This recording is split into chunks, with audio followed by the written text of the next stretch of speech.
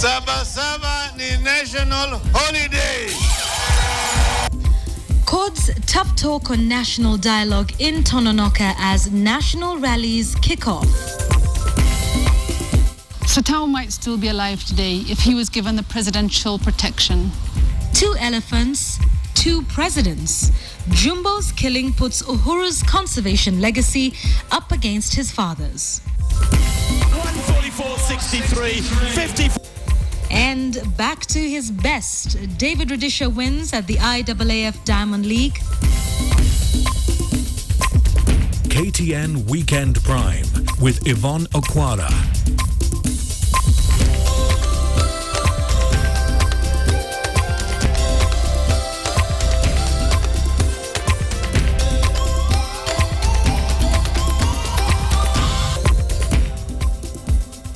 Good evening and welcome to our bulletin. Tonight, it's the 15th of June 2004, the start of yet another week.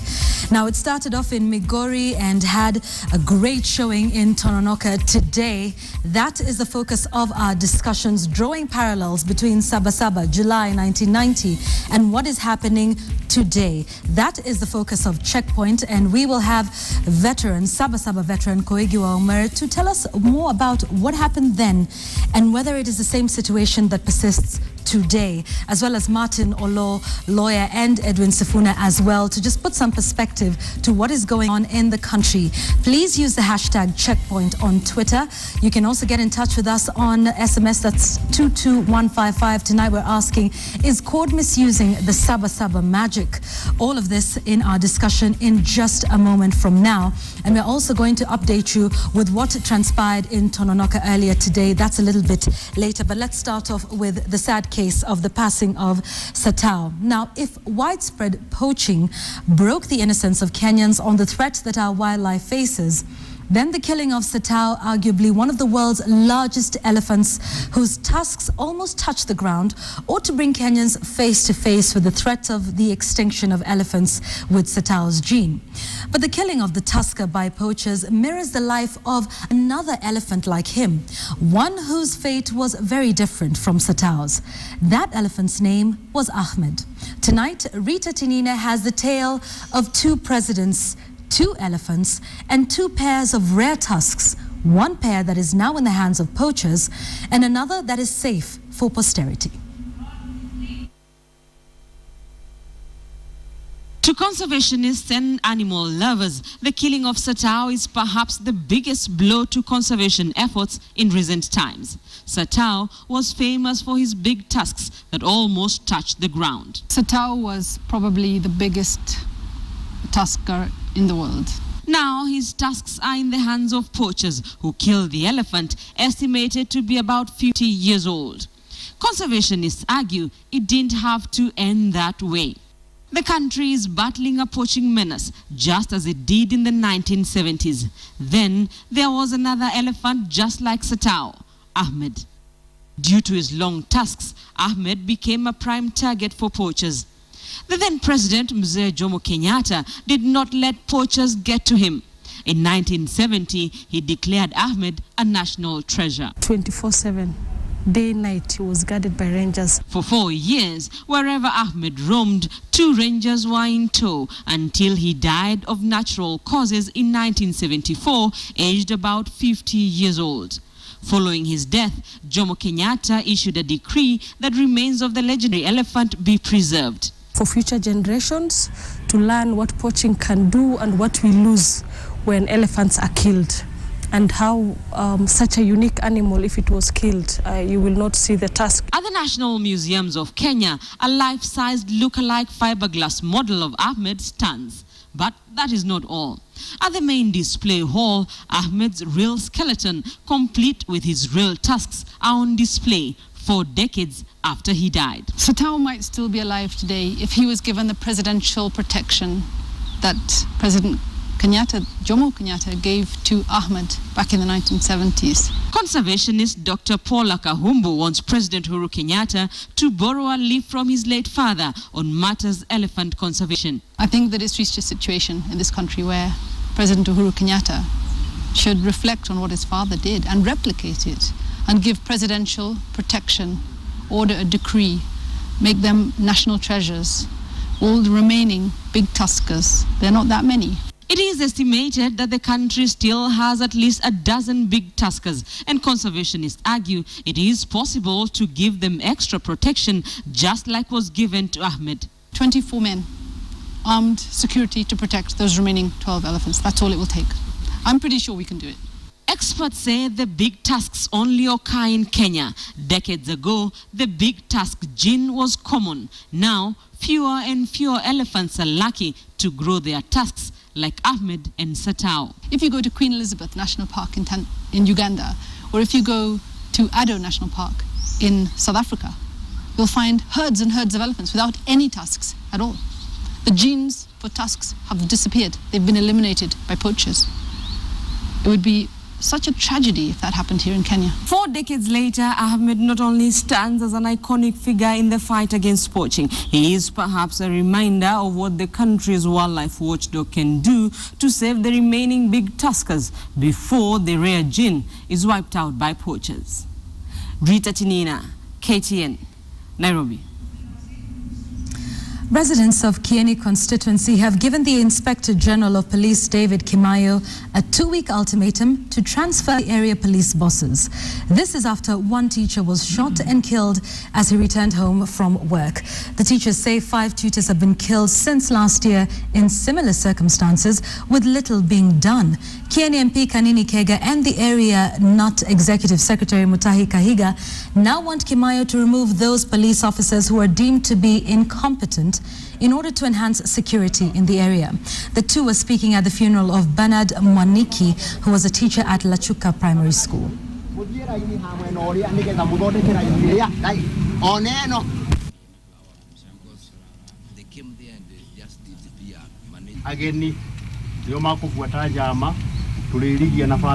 We as the teachers of Nyeri would want to state and say that if in 2 weeks nothing has been done, we will take some action. Had one zebra or a buffalo or even a rhino been killed in that sorry lunch, 3/4 of us would be in jail today. As we are speaking, nobody is in jail. Hata kaa hapa Kieni, sisi Kieni sio wale watu ambao watakuwa wanaletewa wale watu ambao hawafanyi kazi. Kwa hivyo mimi na tutasema tunawapatia siku 14. Tunapatia Kimayo siku 14, tunapatia Kavuru siku 14, waondoe OCS na wale maafisa ambao wamezembea katika kazi hii, manake wako. Ni vibaya sana kutoajibika. Unasikia mtu wako na buduki na mnamwashilia anaenda. Sasa labda hata wameua watu wengine, hatujui. Let's focus on some politics. Now, up until Raila Odinga returned to Kenya demanding national dialogue, the president and his deputy had taken a back seat politically. But will it cost the Jubilee duo some mileage on the political front? Asha Mwelu has that report. There is no doubt that when opposition leader Raila Odinga held his homecoming rally here at Uhuru Park exactly 2 weeks ago, the entire political climate shifted. The crowd that prowled across these grounds carried with it a euphoria, confirming to Raila Odinga's supporters that the veteran politician was still in the game. And that was just a homecoming rally. That is, up until Raila Odinga uttered these words. Siku ya Sabasaba, mpaka tuketi chini sisi kama Wakenya na kuanza kuzungumza juu ya shida yetu. Apart from setting the political agenda, Raila's call for national dialogue put Jubilee stalwarts on their defense. Akapatiwa nusu mkate na akapakiwa siagi na bluebird, lakini hakutosheka. You will not threaten this government. You will not threaten the president. You will not threaten the Jubilee coalition. I look at Raila. He's sitting next to Orengo, a very tough lawyer. He's sitting next to Watangula, a very prominent lawyer. Sasa hawataka advice. Raila is an enemy, is a kind of guy you have to be completely awake. Political scientist Mutahi Ngunyi says this political move by Raila has caught the Jubilee duo off guard. The only reason why Raila is doing this is as a political bully. He has realized that these two guys are woolly, and because they are politically bully, and he can toss them around, he can actually call for national dialogue, and the country is held at a standstill. So the problem, in my view, if I may emphasize again, is not Raila Odinga. Raila Odinga is perfectly doing his politics beautifully. The problem is the president and his deputy have neglected their responsibilities, political responsibilities. Mutahi reads a lot more into this national dialogue strategy. He says Raila's demand for a meeting between 5 representatives of either side to steer the dialogue has an eerie air of nostalgia. It's replicating exactly what the Kofi Annan talks, the national dialogue talks were. Remember, even the Kofi Annan reconciliation discussions, I think they had 5 and 5.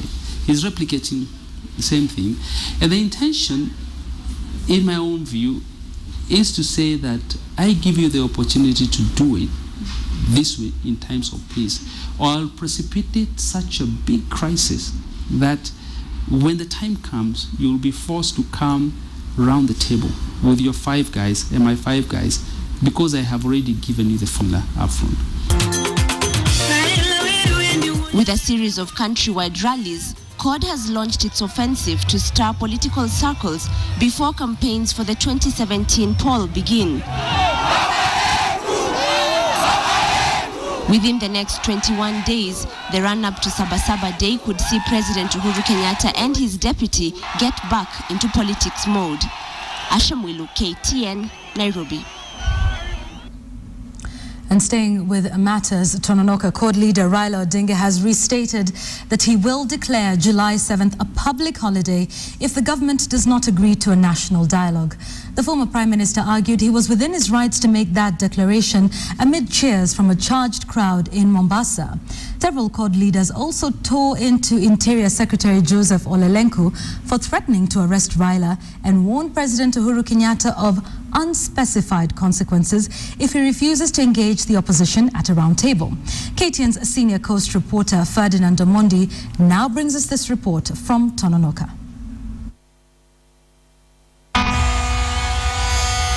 It was one of the biggest crowds to ever convene at the Tononoka grounds as CORD brought its push for national dialogue to Mombasa.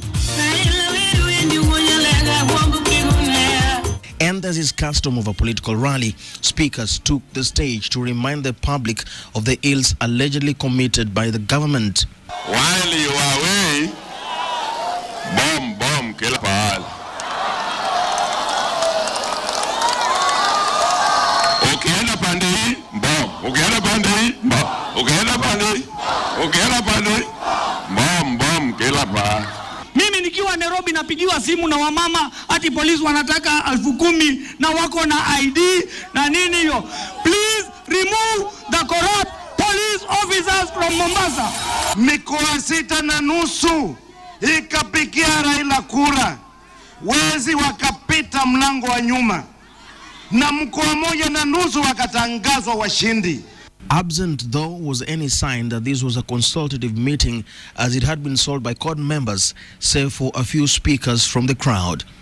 CORD has been agitating for national dialogue to discuss matters the coalition feels is dragging the country to its knees, including alleged tribalism in government, corruption, insecurity, disbandment of the IEBC, and distribution of the national cake. Jera ya umaskini tulionayo ni kubwa kuliko hii ya Shimolini Latewa.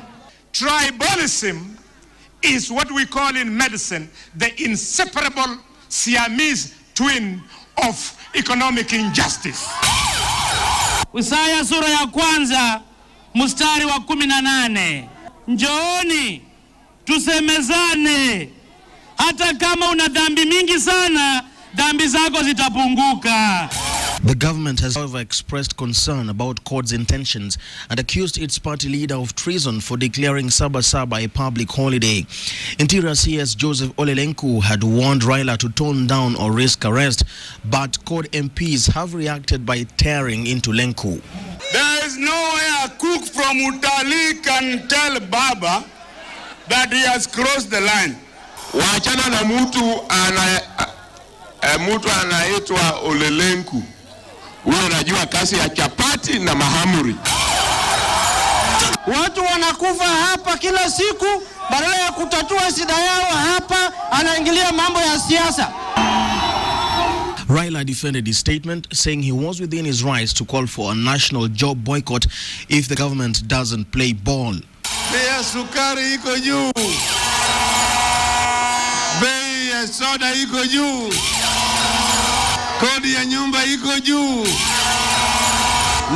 Nauli ya kusafiri iko juu. Sasa punda imechoka. Tarehe hii ya 7/7 hata Moi alijaribu kutisha viongozi wakati ule.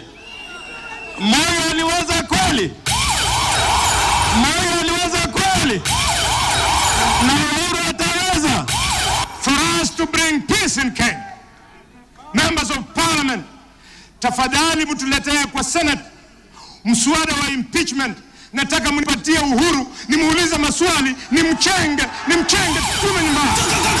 They further challenged President Uhuru Kenyatta to stop what they perceived as arrogance in the face of criticism.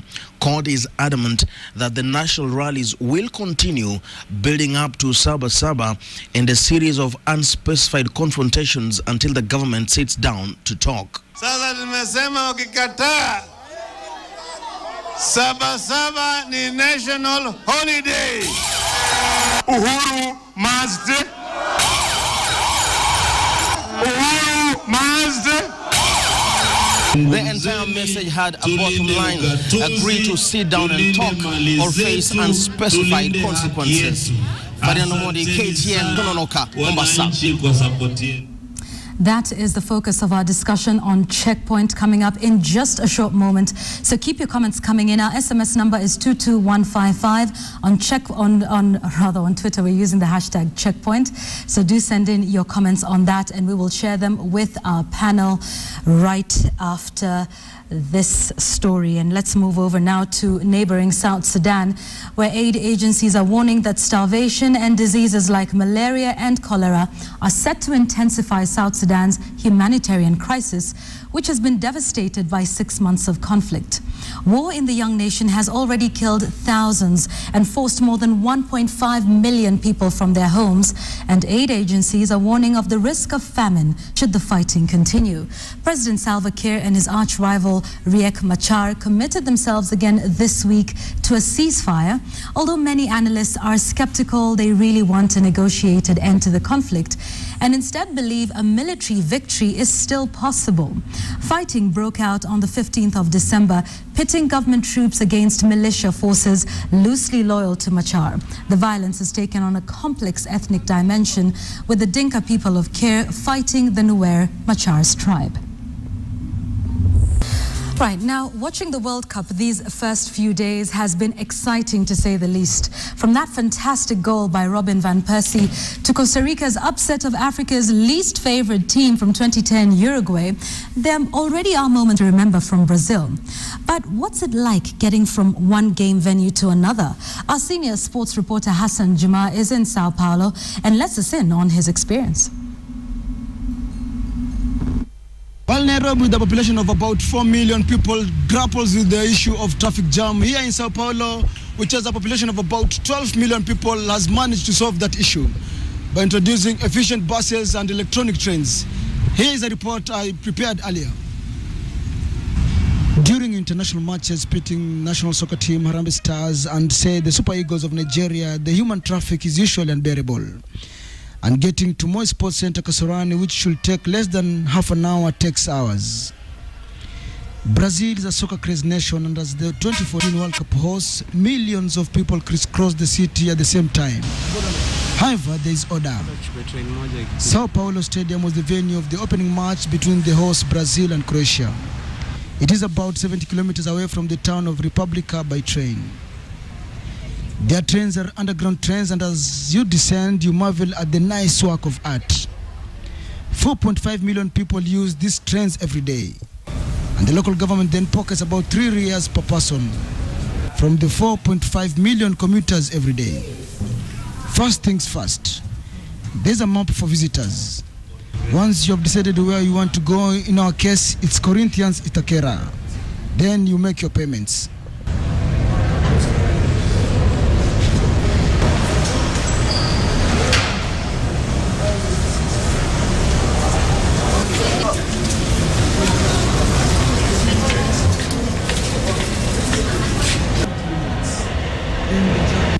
Electronic train is one of the fastest mode of transport here. And along the way, you appreciate nature as well as the vast beauty that Brazil has to offer. Although you have to be careful not to pass your destination. In the train, there are designated seats for old women, the old, pregnant, and sickly.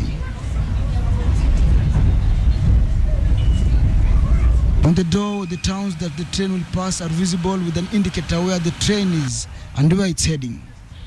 Just as matatus pick and drop passengers, so is the case here. In 24 minutes' time, we approach our destination, Sao Paulo Stadium, as we pack our bags and disembark. Well, after about 25 minutes, we get to our destination, Corinthians Itaquera, and on my right is where the opening match pitting the host Brazil and Croatia was being played, Sao Paulo Stadium. Hassan Juma, KTN, Sao Paulo, Brazil.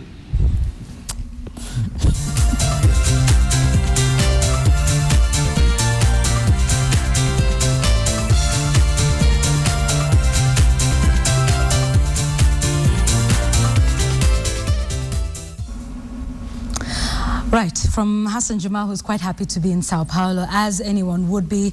World Cup 2014. Let's now move to our discussion of the day today. On Checkpoint, we're taking a look at the parallels drawn between the situation now and Sabasaba as CORD gears up towards July the 7th. That is what we are discussing. The hashtag on Twitter, Checkpoint, on SMS 22155. Checkpoint begins right now.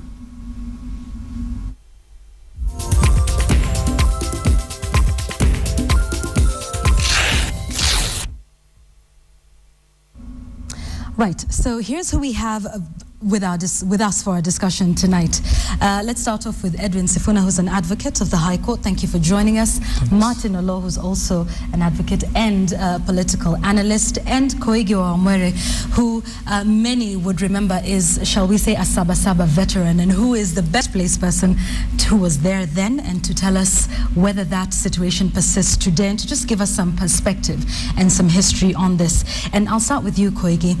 Does the situation now warrant the calls for Sabasaba? A lot of parallels are being drawn between now and then. CORD is saying Sabasaba is the big day that's coming up, even declaring it a national holiday. You were there in 1990. Is the situation the same now as it was then?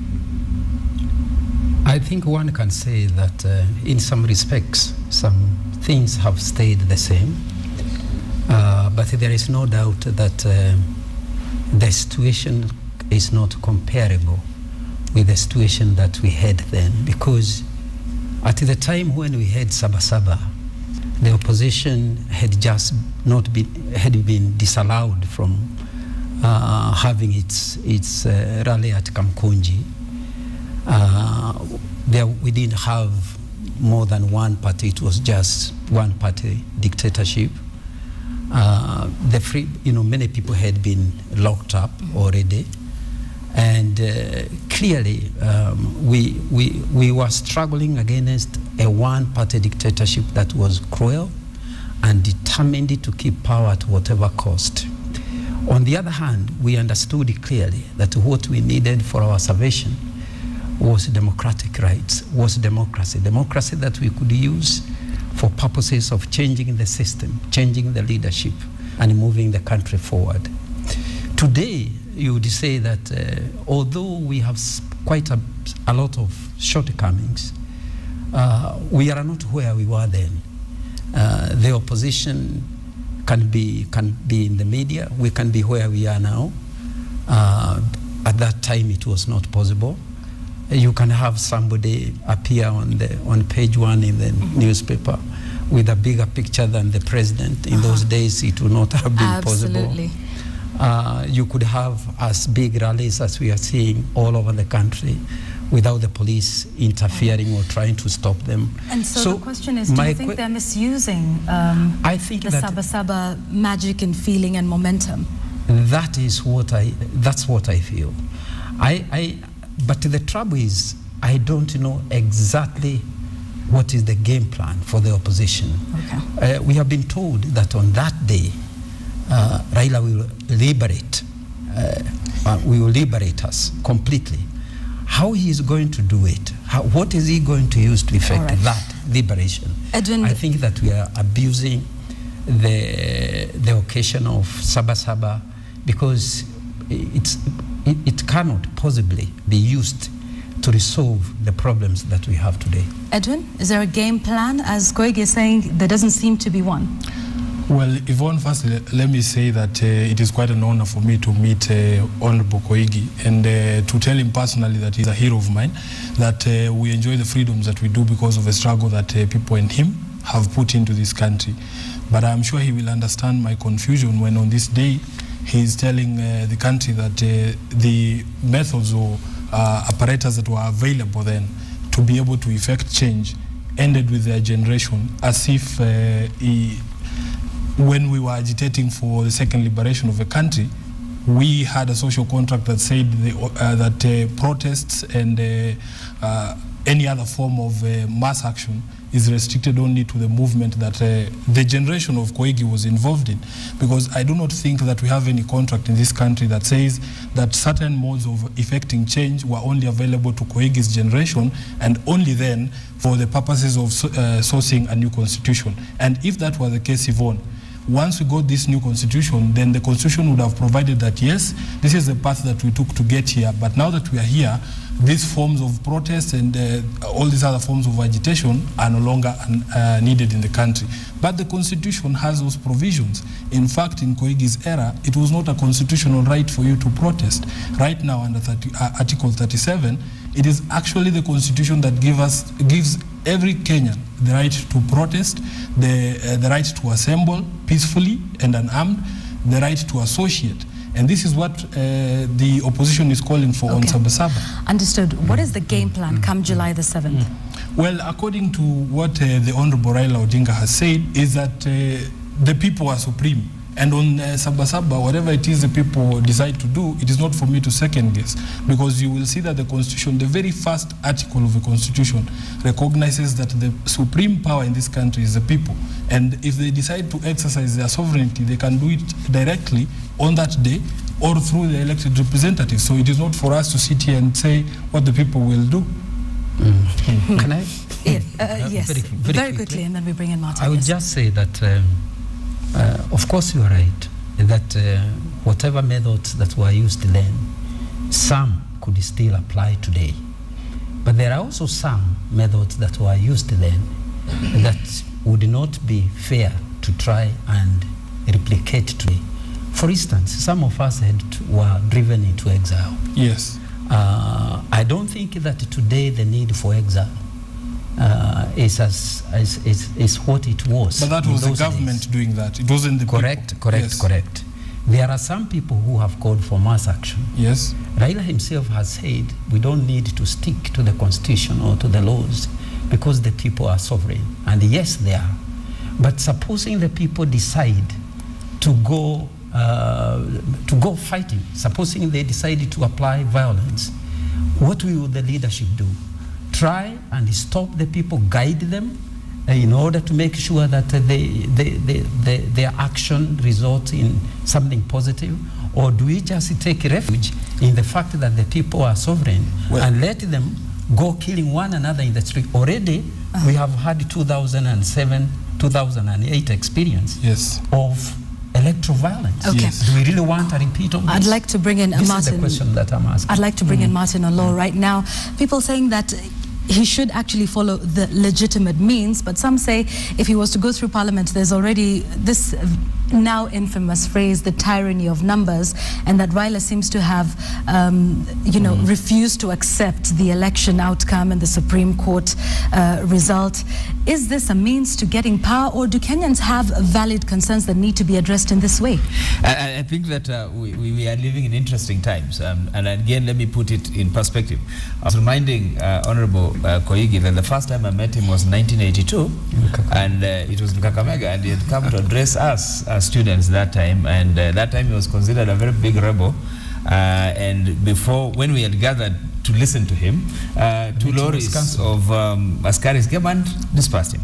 Now, that is, I think, a perfect place to begin, that we've come a long way. We've agitated for a more enabling constitution, and now we have one constitution, my learned friend Edwin. And the one thing that we do not want to do is to mislead Kenyans. I've seen CORD use the term sovereignty fairly liberally, as if the constitution itself does not actually define a sovereignty and proceeds to donate that sovereignty to the judiciary, to the legislature, and to the executive. And the executive are two levels, at the national level and at the county level. So when you talk about the sovereignty of the people of this country, there is ways in which the constitution has anticipated how that sovereignty is going to be used and has actually expressed itself, and we've seen it happen. When elections were held in 2013, the people were expressing themselves. Now, when they put in this government, the people made a commitment that they needed to live with this government, knowing very well that it would be 5 years. Now, whether the times are difficult, and I'm not saying they're not, they're difficult. Whether insecurity is high, and we all agree it's high, there is no enough reason to argue that this government must go. That argument, in terms of constitutional terms, can only be made according to how the constitution stipulates it. And therefore, for anybody to come up at this stage and begin to say that by the time we get to Sabasaba, we will not know what will happen. Yvonne, I think one thing I need to correct my learned friend. It is not the constitution that donates these powers to the judiciary or to the executive. I said sovereignty is donated. It's not donated by the constitution. It's not by the constitution, it's by the people. It is the people who donate these powers. They exercise this power on our behalf. The only instrument we have where we have everything defined as a lawyer is in the constitution. Do not tell me anything else in the streets. No, that is precisely what I'm going to rely on. The very first article of the constitution recognizes that the sovereignty exists and it resides in the people, and that they might exercise the sovereignty directly or through their elected representative. That presupposes that there will be a time when we have the people and their elected representatives, and we can choose to ignore our elected representatives and exercise that then. We are being told that they are preparing us for anarchy. No. That is not what code is saying. That is what the constitution says. One thing I need to clarify. Okay. The leadership has been very clear that they recognize that the Jubilee coalition has a 5-year contract with people. Raila Odinga himself has been very clear on that. So this is not about ascending to power. Nobody is saying we need to overturn the country. In fact, he was very clear in saying, if you want to overthrow a government, you don't call for dialogue. What he has said is that people need to sit down, and there are problems that have been identified. There is nothing wrong with sitting down and talking. No, but let me say this. Actually, I wish, because I'm a supporter of dialogue, I wish I could believe that this, what is being called for by CORD, is a genuine national dialogue. In my view, it's not national, because you can see the only party CORD wants to talk to is first and foremost Jubilee. That is not true. What they are going to talk about, I get the feeling that even the so-called dialogue, there will be no dialogue. I think what CORD intends to do is to get President Uhuru and his deputy and read to them the surrender terms. Tell them we want government and we want you to surrender on these terms. I just have a question for you. Was it not the kind of suspicion that you guys were treated with? No. Let me add something. You know, when we say that any means is fair in seeking change, we are saying that we approve the kind of revolutions we have seen, called Spring Revolution. The Arab Spring. The Arab Spring. Okay. Which have ended up in total destruction of countries like Libya, Iraq, Cote d'Ivoire. And nobody has called for that. No. Nobody has called for that. Yvonne, what you are doing, Yvonne will have to get this right. One at a moment. What I'm saying, okay, Koigi, conclude and then we can yes, what I'm saying is that even sovereignty of the people has limits. If we decided to execute genocide, the whole world will rally against us, because it is not right that you use that sovereignty. No. We are not fear. It is not because say that is what you when you are agitating for. The problem is, you know now, let me we are not in those terms. Let me chip in. Anything that the opposition wants to do they are free to come to a forum like this. You know, this, express all right. I'm surprised that this discussion is coming from Edwin and maybe Code. We've had the whole argument around the ICC hinged by African leaders, led by Museveni and others, on the issue of sovereignty. Now we are hearing that you can come in the name of sovereignty and cause mayhem. Okay. All right, let's move the discussion forward, gentlemen. Could Jubilee's resistance to having national dialogue have precipitated a situation such as we find ourselves in? We've had the back and forth, the deputy president saying, no, we will not dialogue. The president says, yes, we will. And then he meets the MPs and says, no, we will not. And then there are conditions. And you can come for a cup of tea. Do you think that might have precipitated the situation we find ourselves in today, Edwin? Yes, I think that is why we are where we are today, because the problem is this, Yvonne. Even this sovereignty that we are talking about, we are talking about exercising that sovereignty as far as providing solutions to the problem that Kenyans are facing. We're not talking about overthrowing a government. We're not talking about any other agenda. We are saying that people as a sovereign can sit down and find solutions to problems that they face. Edwin, and the issues have been identified. Let me rephrase this statement, or quote the statement that was made today by Jacoyo Mediwo. Uhuru must agree to talk. He must. And if he will not agree to talk, we shall force him to agree to talk. Do you see a statement like that as sounding a little bit well, first of all, radical and revolutionary? I of course would not agree with the terms that Jacoyo would use. But I want you to listen to the leadership of a party. He has said himself... He is part of the leadership of the party. No, I'm talking about the top leadership of a party. If we go to listen to what the lieutenants on the Jubilee side also say, the likes of Kabando, we are not going to get into that. We are saying what has the leadership of the code called for. They have identified 5 issues that they think are important to Kenyans, and they're saying let Kenyans sit down and talk. They're not talking about talking to Jubilee alone. They've said they want members of civil society to sit down. They want representatives of what do they call, labor unions to sit down and talk, because solutions are not the preserve of one coalition or the other. All right, I'd like to throw in this one, even as we continue. I know you've said some issues are different or similar to what happened in 1990. Governors of Kiambu, like Kipia and Murang'a, have said CORD is not welcome in their counties. For those that will remember their history, this reminds us of what happened with Bishop Alexander Muge. When he was told not to go into Busia, he went in, had a triumphant, welcoming, and we all know what happened when he left Busia. He was told, if you come in, you will not leave here alive, and that is indeed what happened. Theories and speculation still continue, but that is believed to have been a work of ill motive. Koigi, do you think then that when we hear statements like these from governors saying, no, you are not welcome here, that is essentially the same thing as was happening in 1990, that some parts of this country are still unwelcome to certain conversations? Yeah, that's correct. I think that, and it's very unfortunate that anybody would want to stop CORD from holding their meetings wherever they wish to. But when we come to the question of national dialogue, in my view, the way the dialogue is being called for is in such a way that it looks like, first of all, the core is not genuine, and what is intended is to provoke the other side to say no to the dialogue. Because it's not difficult to be respectful when you are calling other people for dialogue. But when you say that if the president doesn't come for this dialogue, we are going to shave him without water. You know, you are talking about probably putting him in prison. That's where people are shaved without water and have been shaved without water.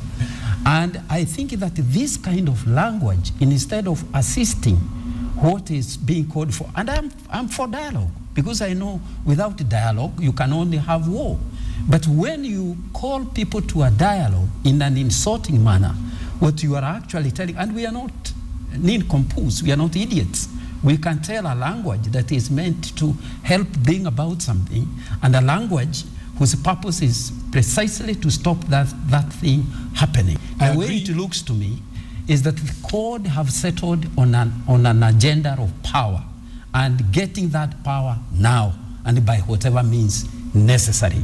That is what we are deducing. If CORD thinks something different, let them come on platform and say it.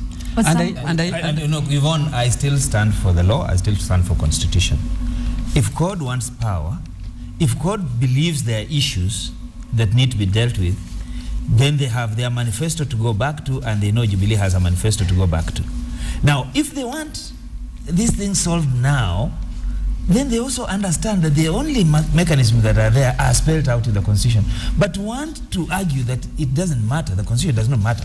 The sovereignty of the people is not given. It's supreme. But it is sure anarchy. And let us be frank, and today we are speaking on this date, if we want to see this country really go up in smoke, let's say so. But those of us who are for the law and the Constitution are saying that if you want power, there are mechanisms set out. All right. Allow me to play the devil's advocate for just one moment, because in 1990, that was the law and that was the Constitution, which persons like yourself fought very hard against. Yes, fought very hard against. Could that not be the same thing that court is fighting for now, but the and saying that they do not agree with the Constitution? But the Constitution as it is gives them the freedom to do everything they need to do to effect change in this country. The laws that we have, in addition to the Constitution, also will permit them to bring about change without necessarily resorting to violent means. And let me say this. Look at the fact that we have a free media, which allows us to sit here, disagree, and even charge the government with anything we want. We have a parliament where code is very well represented. We have a Senate. We have political parties. Okay. Do we need to go to the street? The question I'm asking is, does code I need to throw in this. The same side has actually sent a petition to Parliament asking for the disbandment of IEBC. Absolutely. And the same party wants to say that let us... Okay. But when you see Edwin, let's have you in. A clear and obvious misunderstanding of the Constitution. I don't know how many times I need to repeat that the Constitution presupposes and anticipates a situation whereby you can do that directly or through your elected representative. It is there. And the problem that I have, that is Article 1 of the Constitution of Kenya. That is what it says. That you can oust the Constitution. No, it doesn't say you oust. How does it say that you can go directly? Even more important, the sovereignty of the people can be exercised directly. This is now even more important. You have a copy of the Constitution. You can read it. I cannot sit here and hear you misleading Kenyans. Okay. Martin, let him finish his point. When you talk about sovereignty, please. Yes. Let us not talk about what is this direct. All right, Martin, let's let him finish the point. What is it in black and white? But what's direct? It says that people have the option of exercising their sovereignty either directly or through their elected representatives. So that instead of sending my elected member of parliament to go and speak to an issue on my behalf, I can actually decide to come to a rally and speak it myself. That is what the Constitution but also says. When we bring in Sabasaba, there is also something else that we are saying. That we can ignore the people's representatives and invite the people to go and fight for whatever. Nobody has said that. Nobody has said that. Nobody has said that. Gentlemen, I think we need us to move from this point. And here's a tweet that's coming in from Joel Opondo, who says, what were the major reasons for Sabasaba? Have all those reasons been solved? If so, then it is a misuse. If not, do you think everything that we fought for during Sabasaba, and we'll come to you, Koigi, in a moment, Edwin, everything that we fought for, has that come to pass? I do not think that everything that we fought for has come to pass, because people fought for an open and democratic society. You don't think that exists? I do not think that we've gotten there yet. Explain. Because we will never get to a perfect society. We are always aspiring, and even the constitution that we have is an aspirational constitution, that we want to see ourselves in a certain place at a certain time. If you look at the things that are happening now, why would you say that we live in an open and democratic society when we have people who actually fought for the rights that we have in the Constitution, telling us that we should not exercise those rights? That when you call for a rally, somebody says you are raising political temperatures. Okay. Allow me to ask a very quick question, even as we carry on. Sorry, they talked about this being a consultative forum. Yes. In what way is it consultative? Perhaps is what's happening behind the scenes, but just educate us, because they go up to the podium and they speak, and of course they rally the crowds and the crowds say yes. In what way is this consultative to the point that we're seeing feedback that's being... well, the way that I understood is this, that it is becoming increasingly clear that the government is not willing to have this particular dialogue. And you see, the beauty with dialogue is that you can't force somebody to sit down with you and talk. But the fact that Yvonne does not show up to the dialogue does not mean that we as a country cannot talk amongst ourselves. So the consultative but is it talking forum, amongst ourselves, or is it politicians addressing masses? No. Actually, if you saw the report on Tononoka, there were actually views that were presented by Wananchi themselves. People were given an opportunity to speak to their leaders to what they think their problems are. And the end result is supposed to be a collation of all these issues. And then at the proposed national dialogue, all of these issues will be brought to the table, because we can't have it. You know, Yvonne, if we go on the way we're going, what we are simply saying is this, and I like the way Edwin is saying that only code people can exercise sovereignty. In other words, no, I did not just a minute. Sure. Just learn to listen also. Council, I did not say that. Listen, now I'm coming to you. You haven't made the point. So next time I also raise my people and start arguing and having rallies, those are people. Next time TNA are going to raise people and those are people. So who is going to be an umpire? Where is going to be? Well, there have been so many proposed umpire. Even my brother Musalia Mudavadi offered to umpire. Let us come to reality, and we haven't seen anarchy that we are advocating for. I have argued on various forums that where you talk about national dialogue presupposes you have a constitutional crisis. Where you're talking about national dialogue and you're talking about a conference presupposes that you have a military crisis, presupposes that you have a political crisis. Now, constitutional political crisis. If you want to look around, look at South Sudan. Okay. It's there. All right. And people are out in the bush. Can I say something? We are not there. Yes, very quickly as we start to conclude. I will say that there is no doubt that everything that was sought at the time of Sabasaba is not achieved. But it's also true that we have parties that we didn't have then. It is true that we don't have a dictatorship that is as bad as we had then. It's true that we have freedom of association, we have freedom of assembly, we have a free media, we have many more means of changing government that we didn't have then. To that extent, even if we are not in Canaan yet, we are closer to River Jordan than we were then. And if we use the wrong means, say inviting people to the streets, which Sabasaba did because it was desperate, and mass action resort, of course, whatever mass action. So what is the threshold? What is the threshold for inviting people to the street?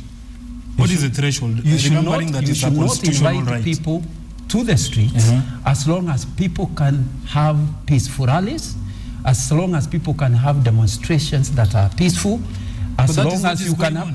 As long as you can meet at a media house, as we have met now, as long as you are Isn't in that parliament, what's happening at the moment? That is precisely what is happening. These are things that we have now, and that's why we are saying, actually trying to ask people to go to the streets, which is why Sabasaba is being invoked. It's irresponsible because you are trying to get people to use means that are not.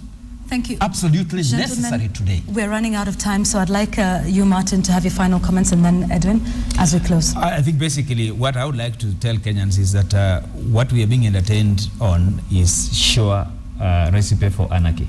I don't agree that the issue of sovereignty allows us to whip up emotions and then go out on the streets, because if code can do that, let us grant it that even the other side will do that. And that's exactly what there will be no umpire, and there will be nobody to hold us to account. We don't want the institutions we have created in the Constitution. We are saying that the judiciary is, we're saying parliament is, this is the surest way that I've seen where people who fought for this Constitution actually are violating the Constitution and are saying whatever they are saying and want to get away with it. So my point would be that we have a country, and this country belongs to all of us, Kenyans, and that we also have a responsibility. If anybody wants power, we do have an opportunity to go through the motions, and when we've done it, we accept it. Very quickly, Edwin, as a Well, for me, I want people to understand this, that the problems that precipitated the call for national dialogue are not problems for CORD.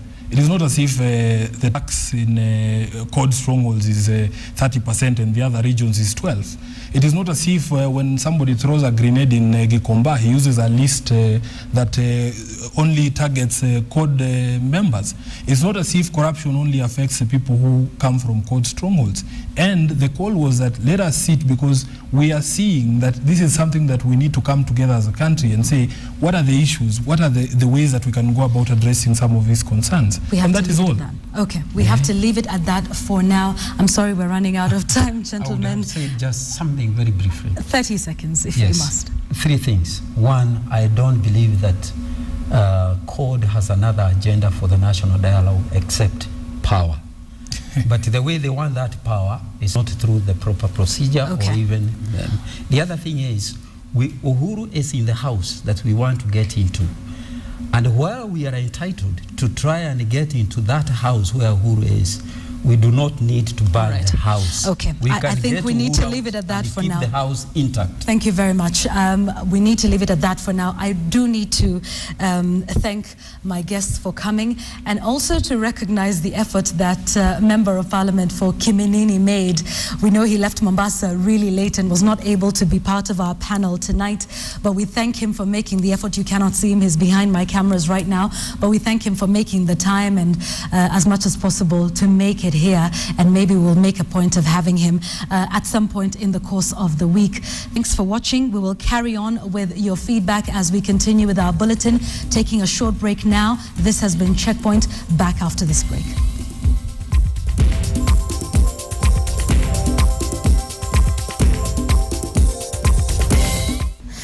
Right, so welcome back to our bulletin. Now, everybody has the right to change their mind, regardless of what they're changing their mind about. It's still a right, and it turns out many people like exercising this right. This week, Wilson Buru followed the actions of people who changed their minds willingly, others who had to be nudged to do it, and others who imagined kicks and blows would do the trick. All this in this week's edition of Mock the Week. Wilson.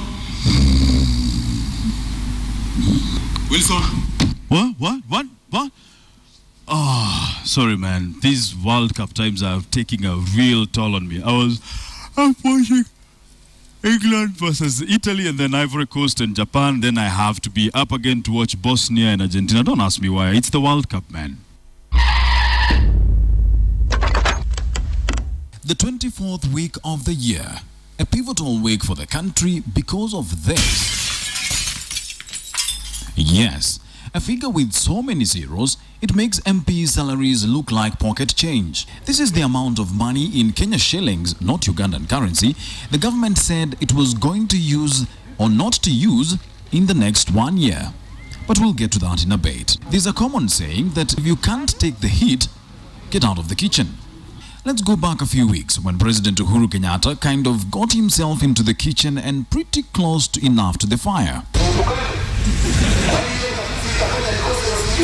That offer was snapped up by interested parties. And I want to promise Kenyans, ikiwa Mheshimiwa Uhuru ataendelea na hii upusi, anaenda na Kalonzo wapige simu waje kwa chai State House.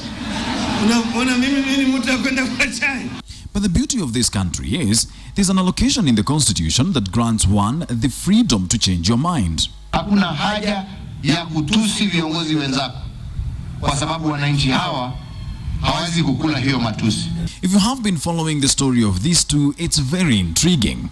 But let's summarize it, shall we? This one said they should talk, this one said fine, but his family came in and said there'll be no talking, so this one agreed to that, and that was that. What they didn't know is that Baba was not changing his mind anytime soon. Kongamano ni lazima. Wapende wasipende. Now, all this back and forth is bound to take a toll on a man's body.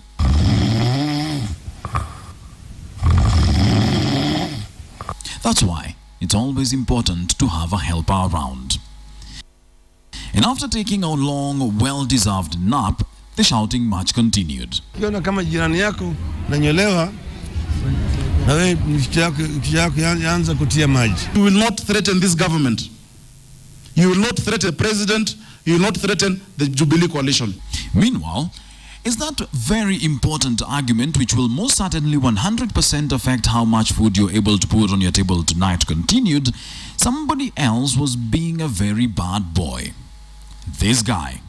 You see, his family was not very happy that he was very busy talking excommunication of one of their sisters. The Jubilee coalition as a family have urged the Honorable Linturi to drop that motion.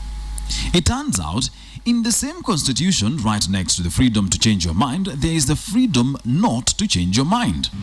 Wamesema wao wako tayari kusonga mbele. Yep, he exercised that freedom fully. Until D-Day, that is. If Honorable Nturi is not here, then I think his motion is dead. Speaking of which, this lot in Isiolo County decided the good old days of councillors hurling chairs at each other were exactly that. Good. Alright, let's pause this thing right there. Let me explain. They were dead set on impeaching their speaker, but somebody came up with the idea that was seen as being likely to suggest that they should probably somehow, in maybe a very small way, change their mind.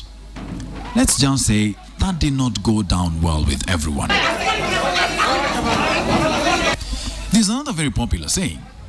You can dress up a goat in a suit, but it's still a goat. This may be the reason why the government wants to build more prisons. And speaking of prisons and prisoners, this fellow decided to imprison himself to his grandfather. In his defense, he was fully utilizing the clause in the constitution that gives one the freedom to climb on top of their grandfather's monuments in the middle of major cities. The problem was, the only guy who could get him to calm down was busy being a local tourist. So, they bothered his grandmother for God's sake, to come and beg him to calm down.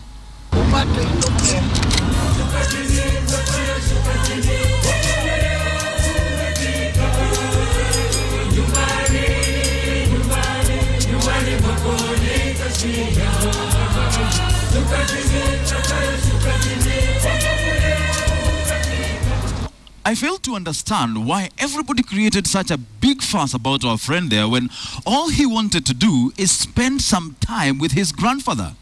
The police admitted that, he did not do anything wrong, so he was not exactly under arrest. But I did pose that question to the police, why the fuss? And as usual, I got an exclusive statement sent to me personally, and they explained that he was holding the nozzle to his grandfather's gun, and they were afraid that if it had gone off, quote, he would have been seriously and or fatally injured, end quote. It is a figure that made the government change its mind about several things. For instance, last year our friend Mr. Rotich here used an iPad to tell us how the government would tax us through our noses. But when you're faced with this,